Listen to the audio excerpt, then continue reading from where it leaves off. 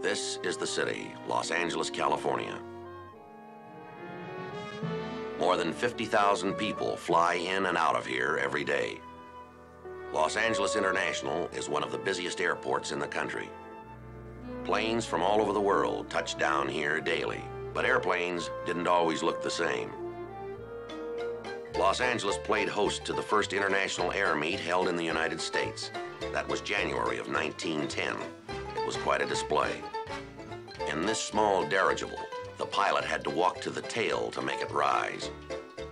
A short 10 years later, Donald Douglas was finishing the Cloudster in back of a Santa Monica barber shop. This plane launched the aircraft industry in Los Angeles. Many of the large aerospace firms are direct descendants of the airplane building companies that took root here in the early 30s. Today, the aerospace industry is a major source of employment. Almost 300,000 men and women work in these plants. The industry, with its constantly changing technology, remains a magnet to those seeking worthwhile employment. Sometimes people seek employment outside the law. When they do, I try to stop them. I carry a badge.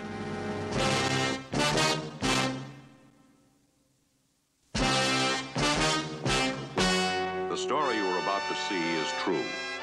The names have been changed to protect the innocent.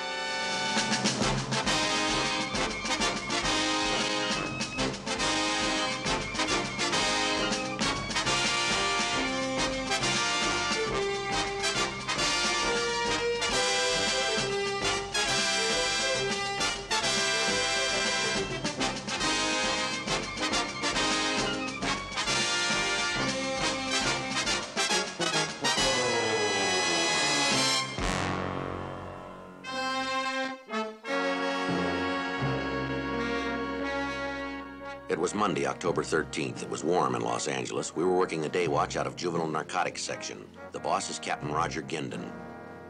My partner's Bill Gannon. My name's Friday. At 12:30 p.m., we arrived at Central Receiving Hospital.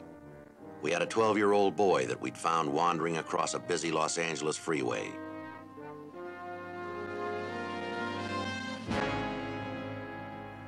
It appeared that the child had been rendered unconscious by an overdose of narcotics.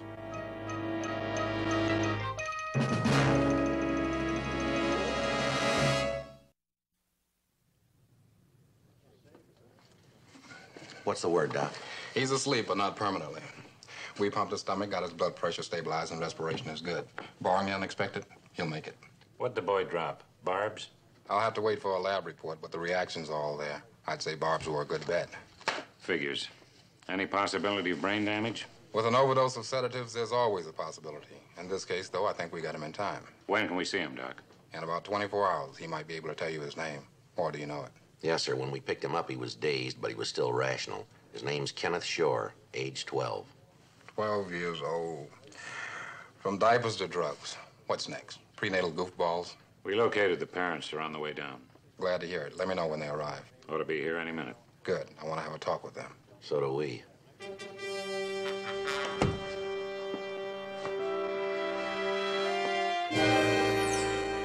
We sent a few of the capsules found on the Shore boy to SID for lab analysis. 1:30 p.m., Thomas Shore, the victim's father, operated a small service station and garage in East Los Angeles. After the parents had seen their son and talked with the doctor, we interviewed them in a vacant room at Central Receiving. It's not like the doctor thinks it is at all. We're very close to Kenneth. He's loved and he knows it. She's right, Sergeant. We're as close to that boy as we know how. It's that new school. I know it. He made new friends, not like the old ones. He wouldn't even tell us their names. He hasn't been the same boy. How's he different, Mrs. Shore? He's independent, I guess. Tom said he was growing up, and now he... Everything will be all right, dear. Believe me. I'm sorry. I just can't help it. Who in his right mind would give drugs like that to a 12-year-old boy? A lot of people, Mr. Shore. Criminals, thieves, addicts, sometimes a parent or an older brother. Sure, and when you catch him, what happens? A bunch of overage and grade judges turn him loose because you don't kiss him before you run him in. A nice slap on the wrist and they're back out on the streets. Never mind the kids' rights. The rights belong to the crumbs. Oh, don't get angry. I know it's painful for you, but there's something you both should see. Now, when we picked your boy up on the freeway, this is what he had in his pockets. Those capsules. Is that what Kenneth... Yes, ma'am, we think so. It's Seconal. Our lab is running a test now. The doctor said you found some marijuana in Kenny's pocket. Is that it? That cigarette butt? Yes, sir. Dear God in heaven. Went the route, didn't he? Looks that way, doesn't it? I don't understand. The doctor said Seconal was a depressant, a sleeping pill. Kenny's always such a goer. Why would he take sleeping pills? Seconal acts like sleeping pills. If you take it, then lie down and relax. If you don't, if you stay on your feet, Seconal can affect a person like alcohol does. There's a feeling of exhilaration. That's what the kids are looking for. Only Ken probably got impatient. What do you mean? Well, a kid pops a couple of pills and nothing happens, so he swallows a couple more. 10 or 15 minutes later, he feels a little buzz. Suddenly, he's a real big man, like the guy who's had a few drinks. He feels brave. Things begin to groove. So he pops a couple more. Before he knows it, he's taken too much. He passes out. Now, unless he gets medical attention immediately, he rarely regains consciousness. Ken got lucky. What's that paper? It's from his school. It's an examination paper. Kenny's? Yes, ma'am. It's marked 100%.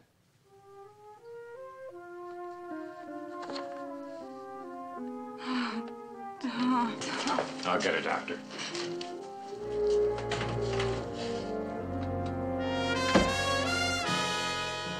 "2:30 p.m. While a doctor administered to Mrs. Shore, I called the SID lab and talked with a technician, Don Hale.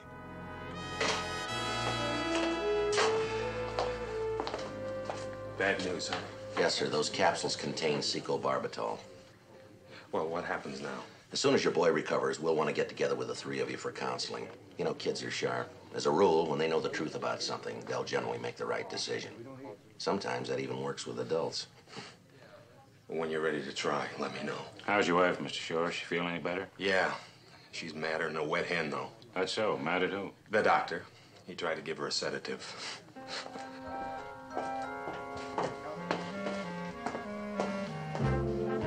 "2:45 p.m. We returned to the office to file our report. I called the Harrison Junior High School, where Kenneth Shore was a student, and I talked with the boy's vice principal, Mr. Lee Daniels. He asked us to meet him in his office.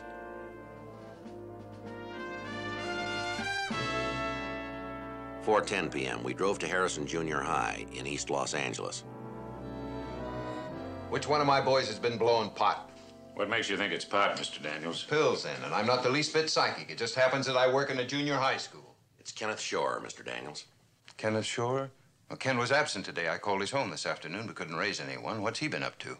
The boy's in Central Receiving Hospital from an overdose of Seconal. His condition is critical.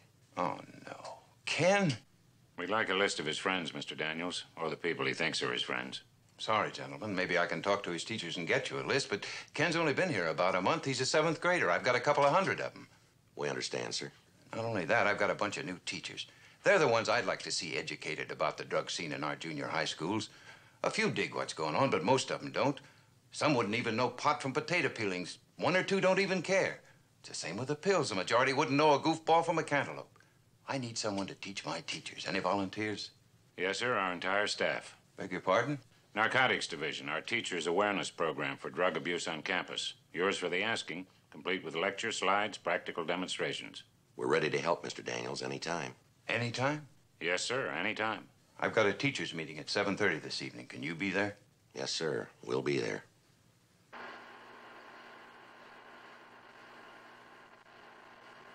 Is she dead? No, ma'am. Not yet. This picture was taken at 10 p.m. The girl lived until midnight. Why is she lying on the floor? The officers were waiting for an ambulance. Now, overdose victims are subject to convulsions. Unlike a bed, they can't fall off a floor. All right, Bill, I wonder if we could have the lights, please. Right.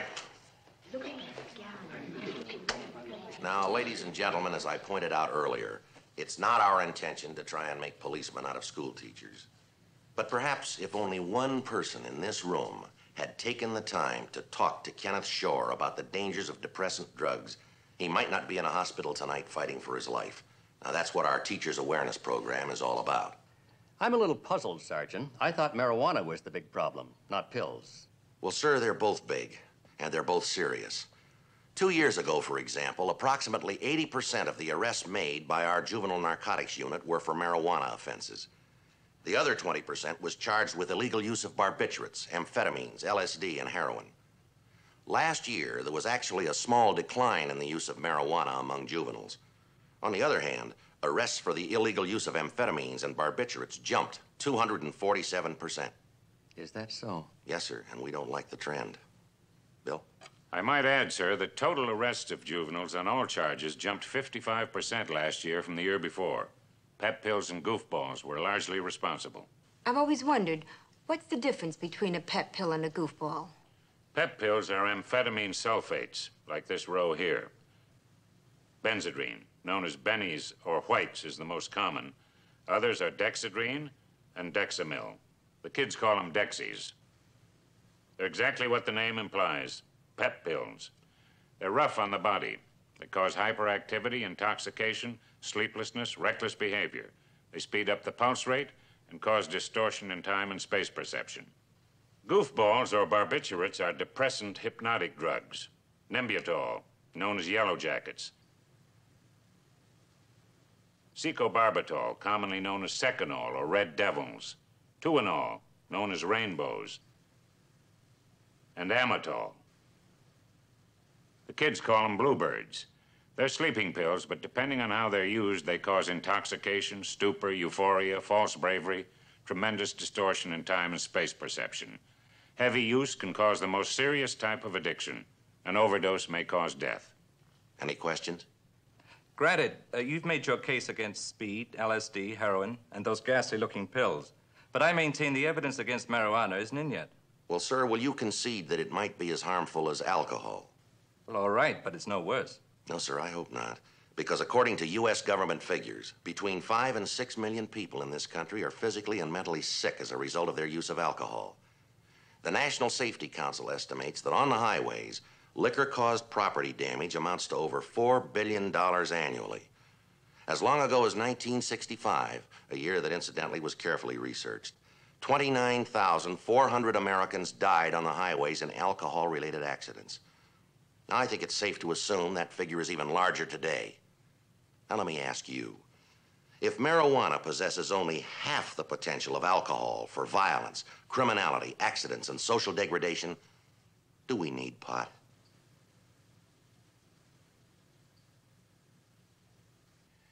Any other observations you'd like to make, Professor?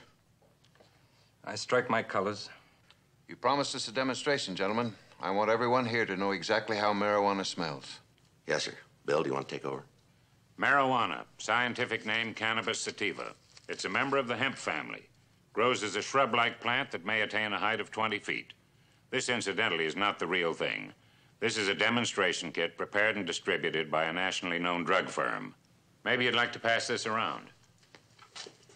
Now, as you can see there, the marijuana leaf always contains an odd number of divisions, or leaflets, from 5 to 13. The real leaf is sticky to the touch. The sticky substance is cannabinol, which is the actual narcotic resin in the plant. The other item in the demonstration kit is an ersatz marijuana pellet. Now, we'll place it here in the ashtray, set the pellet on fire. Burning pot has a distinctive odor. Some people have described it as sweet or sickly. Would you all like to step forward? Now, some say the odor is similar to burning rope, alfalfa, or weeds. It smells terrible. Yes, ma'am. This is what marijuana smells like. I can guarantee it. I should have spoken to you about it, but I wasn't sure. What's the matter, Mrs. Rogers? I smelled it before, just this morning. Where? In the girls' restroom.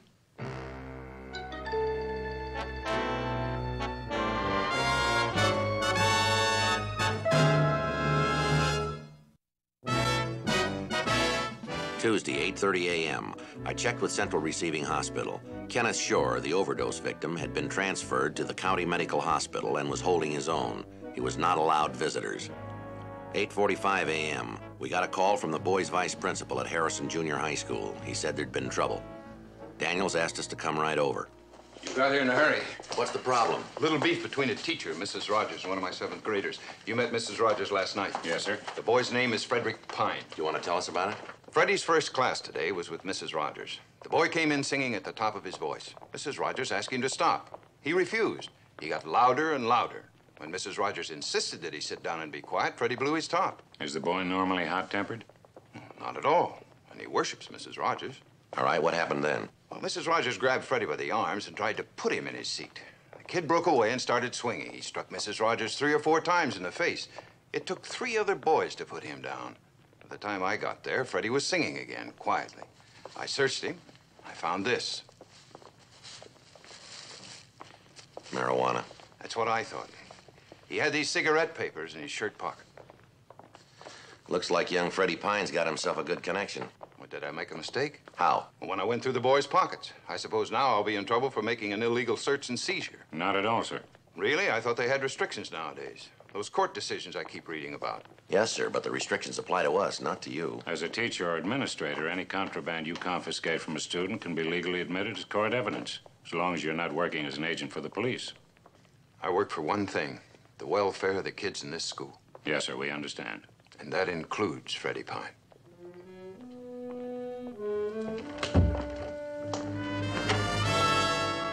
"9:30 a.m. Frederick Pine readily admitted having smoked marijuana on the way to school that morning. He announced proudly that he'd rolled the joint himself. The boy's parents, Dr. and Mrs. Frederick Pine, arrived at the school. Dr. Pine, an East Los Angeles dentist, took over the interrogation. Now, you hear me, son, and you hear me good. Where'd you get the stuff? Who gave you the grass? Ain't nobody gives you grass. All right, who sold it to you? Now, answer me. I'm tired of fooling with you. I've had it, huh? Oh, you've had it like you wouldn't believe. Okay. Okay, what? Okay, I'm copping out. Good, we're waiting to hear you. Tim sold it to me. Who's Tim? He's a big guy in the 9th grade. Don't ask me his last name. Why not? I forgot it, that's why. Tim Freeman, is that who you mean? Yes, sir. Freeman, that's it. All right, now think now, Freddie. Did Tim ever offer to sell you any pills? Sure, I couldn't afford them. Did Kenneth Shore buy some? Why are you asking me that? Never mind asking why, just answer the question. Do I have to? Come on, how about it, pal? Did Ken ever buy pills from Tim Freeman? Sure, he bought a whole slew of them. 10:55 a.m. We asked Dr. and Mrs. Pine to wait with their son in the registrar's office while Mr. Daniels, Bill, and I went to find Timothy Freeman. The Freeman boy had a history class scheduled at 11 a.m. He was taken into custody outside the classroom. 11:15 a.m. Bill and I interviewed Timothy Freeman in the boy's vice principal's office. We advised him of his rights and asked him to empty everything out of his pockets onto the desk. Come on, boy, give. You shook me down once and I didn't have no gun. Now what do you want? Give. My old man will kill me. This what you're looking for? Reds, whites, and rainbows. All right, Tim, where'd you get them? I told you. Your father? You figure it out. Where does your father get them? What's his connection? I don't know. Honest, I don't know. Come on, son, let me ask you this. Did you sell some pills like these to Kenneth Shore? Maybe, maybe not. Come on, boy, yes or no? Is Ken dead? No, he's not dead. Why? You're lying. I heard it at school. No, we're not lying, son. You mean it? Of course we mean it. Oh, I'm so glad. I thought I killed him. 12:15 p.m. We continued to question young Tim Freeman. The boy said he lived with his parents and an 18-year-old sister in a large house on Cannon Street, 8 blocks from Harrison Junior High School. In addition to the Freemans, the house was occupied by 4 unmarried adults and 2 small children. How long you been blowing pot, son? I don't know, a couple of years. This picture, who is it? My sister, Mary. She's my best friend, too. Real pretty, isn't she? All right, Tim. Who turns you on, the grass and the pills? My old man. He says pot won't hurt anybody. What's he say about pills? If it's your bag, there ain't nothing wrong with it. Just don't get too high. Where do you think your dad learned about drugs? I don't know, Mexico maybe. Tijuana? Yeah, TJ's a swinging town. You ever been there? Me? No. How about your dad? Does he go there often? Yeah. How often does he go to Tijuana? Every weekend. Why?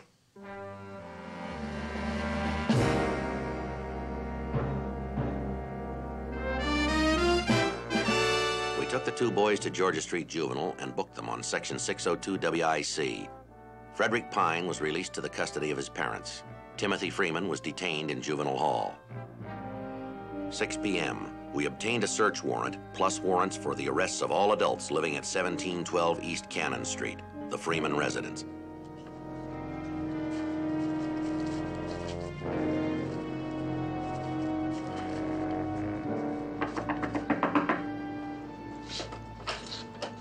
Police officers, we have a warrant for the arrest of David Freeman. David, the bus! Gene, the stairs! Yeah.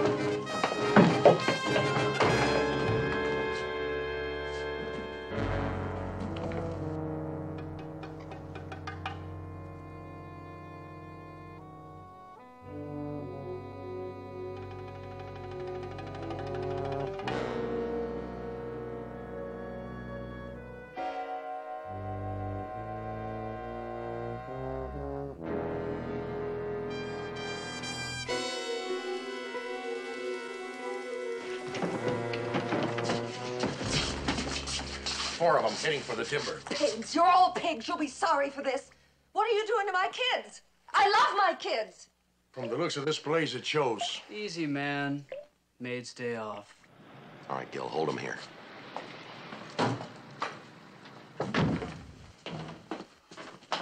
Green, 3L21. You call for transportation? Stick around. We may have a crowd for you. We already got one Green in the kitchen. Right. Mr. and Mrs. David Freeman. You give them their rights? Yeah, I found them at the top of the stairs trying to flush 2 kilos of grass down the toilet. Anybody else up there? I'll check. There's about a dozen rooms. This is an outrage. I run a respectable boarding house. That's so. Where's your license? I'll get it first thing tomorrow. Now get out of here, all of you. Not a chance, Freeman. Is that what this is all about, a lousy license? You got a daughter. Where Never is she? mind our daughter. What's all this fuss about a crummy license? Joe. Yeah. We'll need the coroner.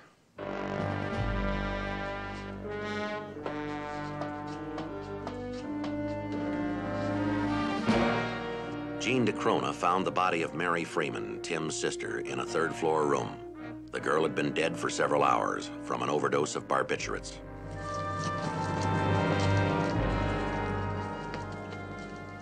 I told her 100 times, be careful, baby. Don't get too high. She just wouldn't listen to me. Oh, she listened to you, Freeman. She did? That was her trouble.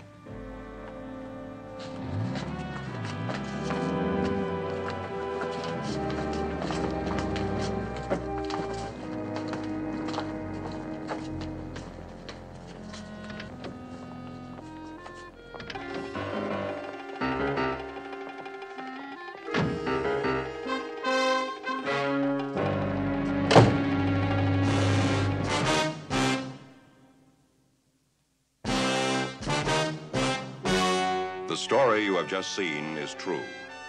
The names were changed to protect the innocent. On November 26th, trial was held in Department 184, Superior Court of the State of California for the County of Los Angeles. In a moment, the results of that trial.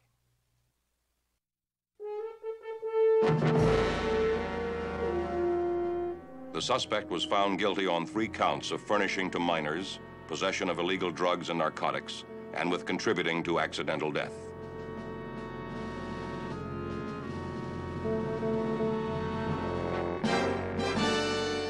The suspect was found guilty of possession of marijuana and with contributing to accidental death.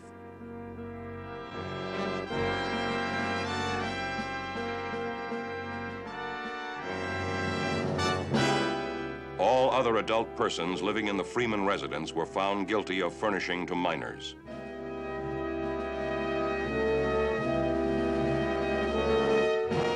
Timothy Freeman was placed on probation for a period of 1 year. He, along with the 2 illegitimate children found living in the Freeman residence, were made wards of the court and placed in foster homes.